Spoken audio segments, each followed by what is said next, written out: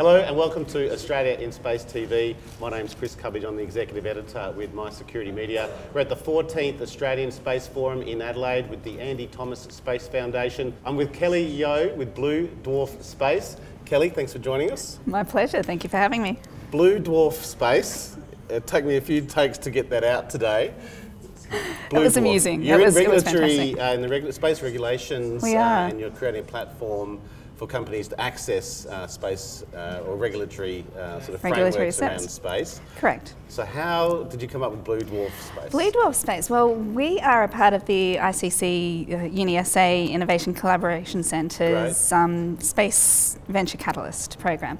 Yes. So when we first applied for that, we weren't sure we were actually going to start a company. It was this brand new company, and we were aware that there's a lot of times when people pivot. Yes.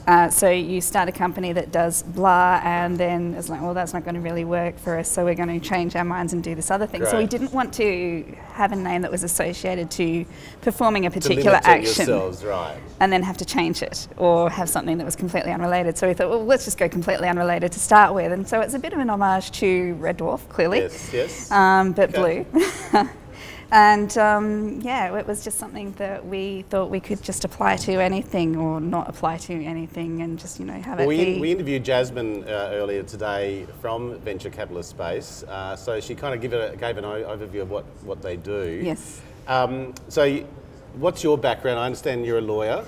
I am a lawyer. My background is actually in computer programming. Okay. I spent many years working as a computer programmer and was a Linux kernel hacker. So right. Operating system so development. You're in cybersecurity as well, right? Former security. Nice. Well, we publish the Australian Cybersecurity magazine, so always interested in talking to a previous hacker. Yeah, it's not necessarily, it depends on your use of the word hacking. So yeah, okay. You know, ethical and more... But that's still good, you've got the insights more into application a platform, of existing things to your purpose. Yes. So being able to take something that you need to use and make it what you really want it to be. But you understand the notion of reverse engineering and understanding absolutely. how things work. Absolutely. Yeah. So what's your current focus now? Our current focus, well, since then I've done a law degree, so I've done a Juris Doctor, focusing completely on space law, and I wanted to do something where I could combine my two passions, which is that of the computer programming or the technology background, with the new love of law, and particularly space law. I've always wanted to work in space, but didn't think that that was really an option until you know, doing a law degree and space law. Yay, let's do it.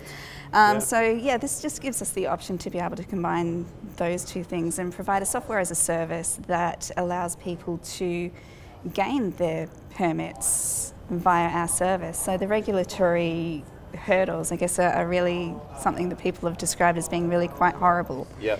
Particularly in the space sector. So we wanted to provide something that does most of the hard work for people. So we'll basically be a one-stop shop where you just, you know, it's a single point of data entry, single point of failure, single point of contact, single point of everything. So whatever happens, you just need to contact us.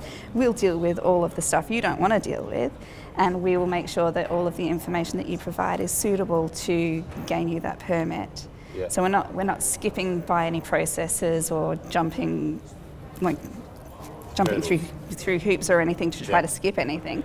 We're making sure that all of your I's are dotted, your T's are I take it the other thing is the platform stays current to regulatory changes as well. Absolutely. So everything we're doing is completely data driven, so that whatever changes, we just need to change it in the database. If we've got third-party suppliers that provide a particular service in requirement of fulfilling those needs, we'll make sure that they're updated, or that we gain a new third-party provider, and that our database is always linked to whatever is the requirements at that given time. And I take it as a subscription software as a service?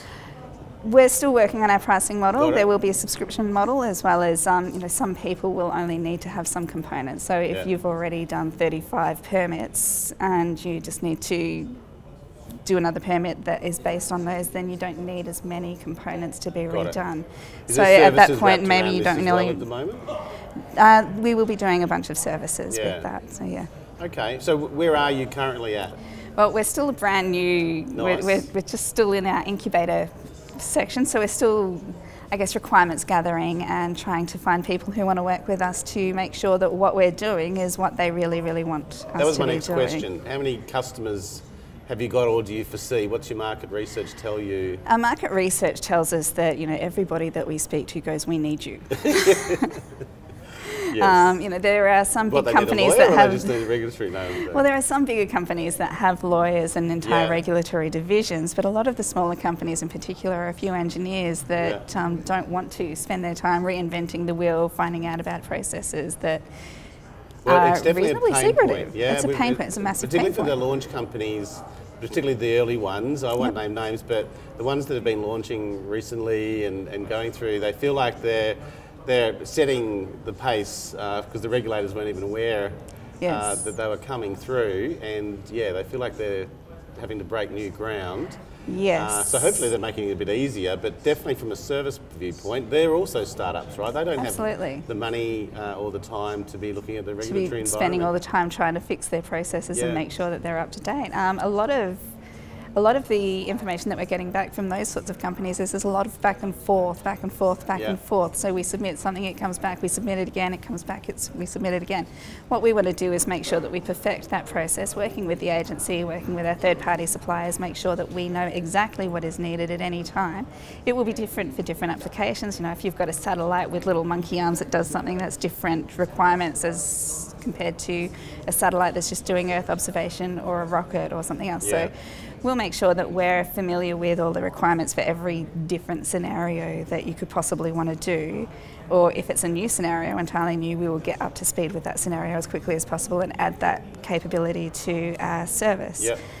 Just to make sure that, you know, we're familiar with everything you need, we can get it done, we know every piece of data that you need to be able to get that done, and we'll go and do it for you. As long as you provide us with the data, we'll get you the job. So at least you're going to be customer driven in the Absolutely early stages. Customer driven, but we foresee that we can actually service 3 different markets. So our customers who need to get their permits, they have to currently deal with a lot of third-party suppliers to get certification for various things. There's a lot of back and forth between those people as well.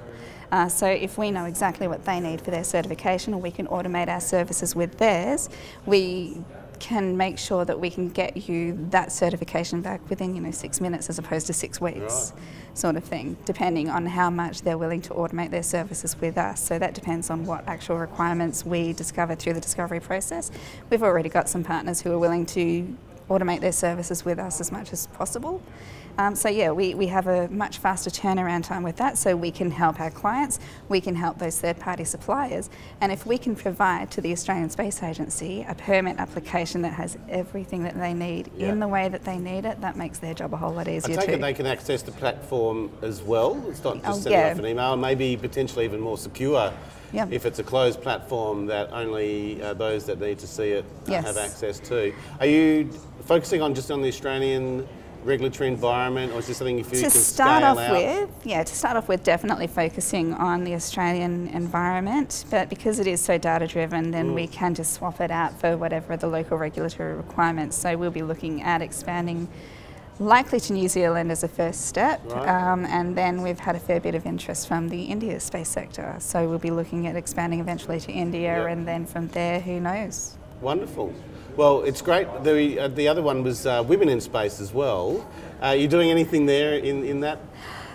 We've been a bit tied down with doing this, but no, it's definitely on my radar of things that I want to absolutely be involved in. So during my tech career, I was very involved in women in technology. I was one of the founding members and on the main committee for Australia, New Zealand and worldwide women in technology committees throughout my tech. So I was big in that at that time, and once I have time, I'll very much intend to be very involved in that here. Well, look, I've come across other similar platforms working with the regulatory and law environments, particularly around sort of reporting to regulators. And so I definitely think you're onto something here.